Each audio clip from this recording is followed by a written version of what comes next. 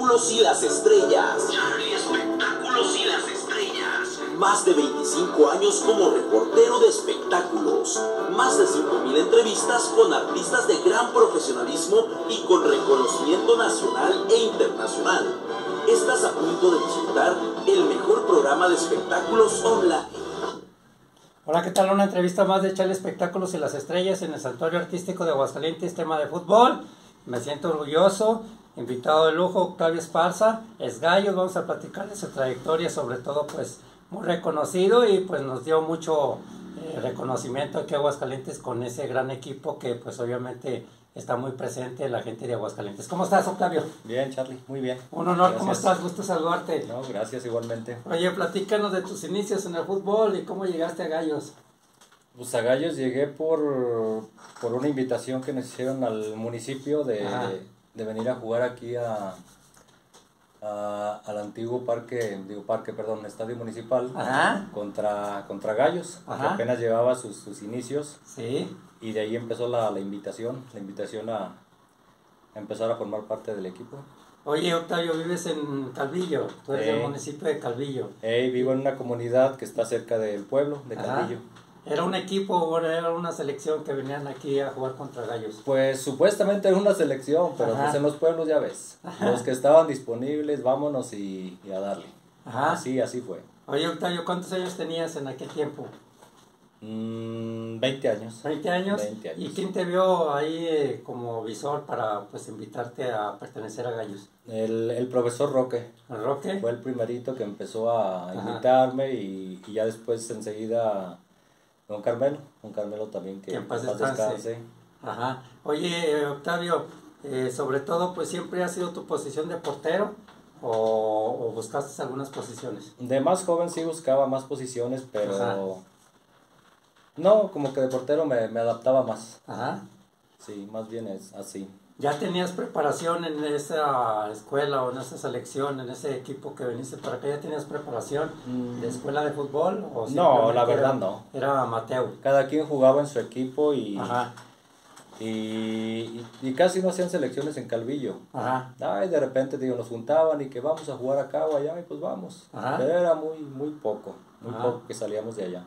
¿Y en aquel tiempo todo ya era profesional el equipo de Gallos o apenas estaban alguna división, algún equipo ya profesional? Si no me equivoco, ellos ya estaban en su primer año. ¿En su primer año? Si no me equivoco, ya estaban terminando su primer torneo o poco más, no recuerdo bien. ¿Qué era, segunda división? Era segunda división. ¿Y en aquel tiempo quién estaba?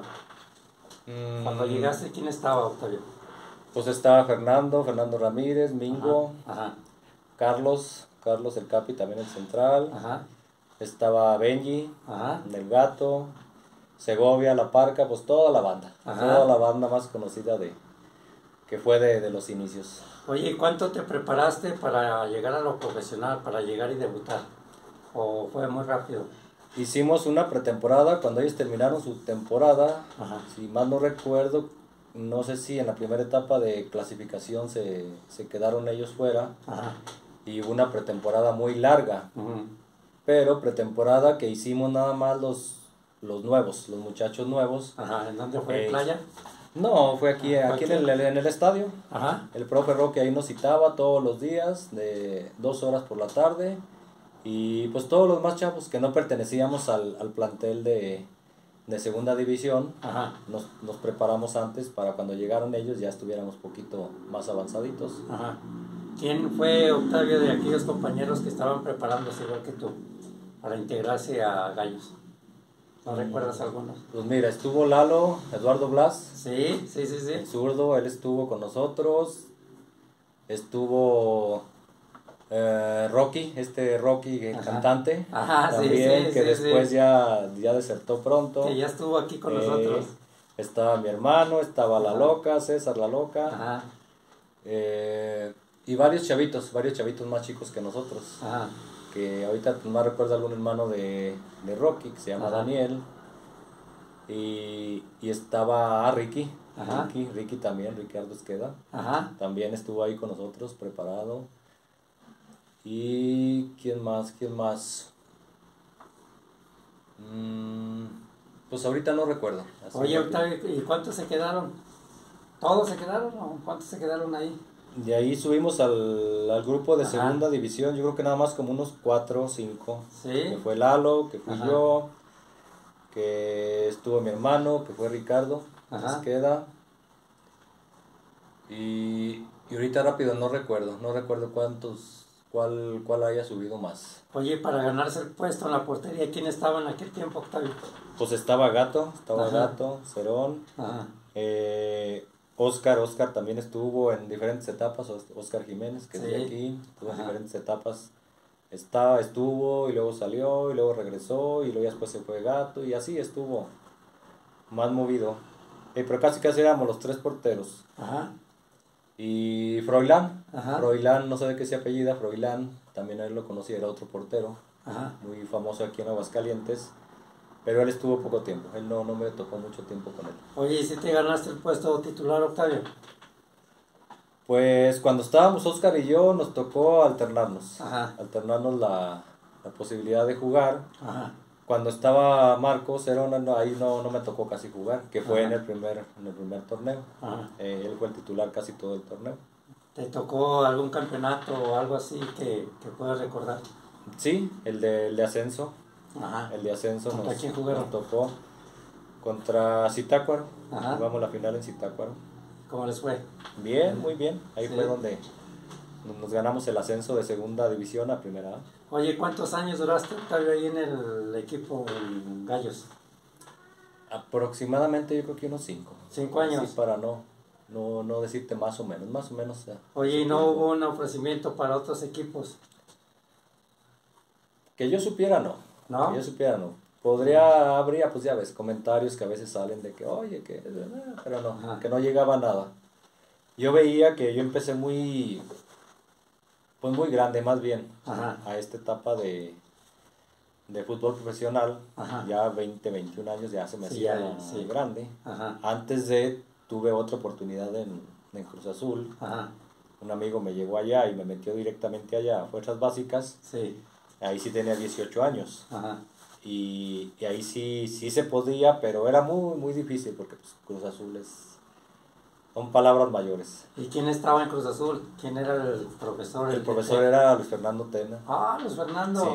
Sí, me tocó conocerlo, ahí me lo presentaron y él era el profesor y pues ahí vi a toda la super camada que había ahí en ese tiempo. ¿Con quién conviviste? Que era Siboldi, el conejo que estaba en sus inicios, Carlos Hermosillo, Julio Zamora, más.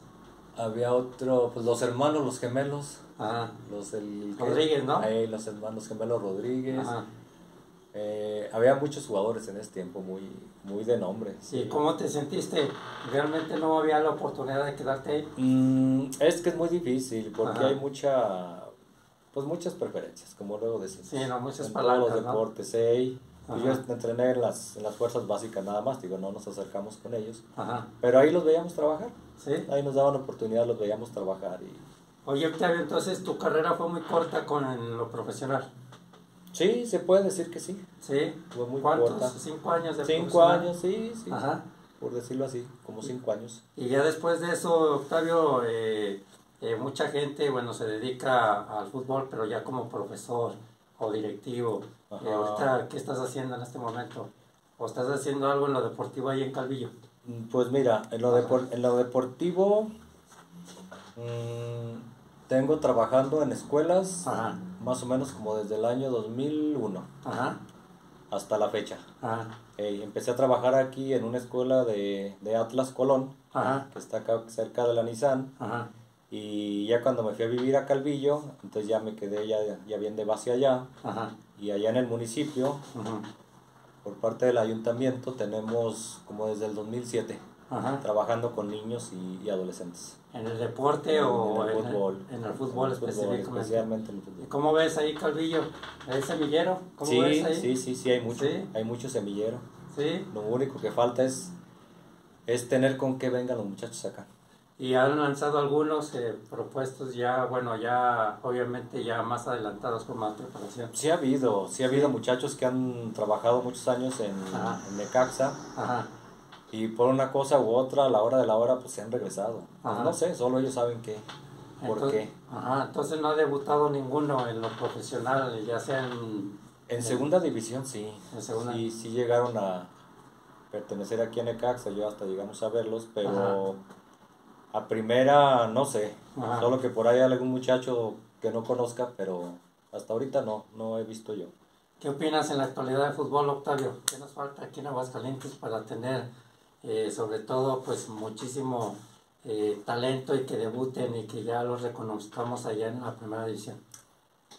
Pues mira, por lo que yo he visto, cuando jugué aquí en Aguascalientes, en el área amateur, yo creo que son oportunidades. Hay muchos muchachos muy buenos, tienen mucho talento, mucha capacidad, pero también hay otra cosa que les juegan contra ellos. Hay muchachos que no les gusta entrenar. Y si no trabajas, si no te disciplinas, es muy difícil complementar esa parte, lo profesional con el cuidado personal. Oye, Octavio, y ahorita, bueno, lo comento porque también jugué profesional. En aquel tiempo era más difícil, más complejo, y ahora tienen toda la facilidad, hasta canchas de primer nivel. Sí, la verdad, sí. Y no quieren entrenar. Sí, y los tachones que ellos quieren y todo, lo tienen a favor y no sé. Hace falta más amor, yo creo, como dicen, al deporte, al arte, ¿no? Sí, y sobre todo, pues hay muchos promotores deportivos y también gente que le gusta, pues, enseñar al nuevo talento, como el señor Ríos. Que tiene muchos años y ha lanzado muchos futbolistas. Sí, yo lo veo y lo sigo viendo y le digo las ganas que tiene este profesor, la verdad de reconocerlo, porque no cualquiera, y nosotros, o sea, los que nos dedicamos a ayudar a los muchachos, lo hacemos más por amor que por dinero, la verdad. Sí, ¿verdad? Porque pues en lo monetario no es gran cosa, pero lo hacemos por ellos, por estar ahí, ándale y órale y te ayudo y como puedas y vamos y venimos, o sea, más es por ellos que por uno mismo. Uno porque le gusta, ¿sí? Y lo siguiente es por ellos. Y ahorita, Octavio, ¿qué estás haciendo ahí con el profe? ¿Traes a tu niño, a tu hijo? Sí. Traje a mi hijo que tiene ganas de trabajar un poquito más en el aspecto profesional, por decirlo así. Allá los aspectos que trabajamos nosotros es más de coordinación, de preparación, de compromiso. Pero acá no, acá ya se trabaja para otra cosa, ¿sí? Para ir a un torneo aquí, un torneo allá, o sea, ya es diferente. Amigos diferentes, compañeros diferentes, entrenador diferente. Aquí cambia todo y canchas diferentes. Todo cambia. Oye, ¿y si le ves talento y qué posición juega? ¿O todavía no? Sí tiene. Él como que te puede jugar muchas posiciones. Muchas posiciones porque yo lo pongo allá y lo muevo y lo pongo acá y lo pongo acá y sí. Sí sabe jugar muchas posiciones, pero yo creo que aquí lo más importante es ponerlos donde ellos den más rendimiento, yo creo, que es el trabajo de los profesores. Porque ahorita lo estuve viendo y tiene buena técnica. Sí, le pega bien al balón y tiene más o menos buena visión. Octavio, ¿algo más que quieras comentar? Y gracias por venir aquí a la entrevista. No, pues gracias. No, nada más, Charlie, gracias por esta invitación sorpresa, porque así fue una sorpresa, ni tú la pensaste, ni yo pues menos. Y gracias porque me invitaste a compartir un poquito aquí del trabajo que tú realizas. Ok, muchísimas gracias, una entrevista más de Charlie Espectáculos.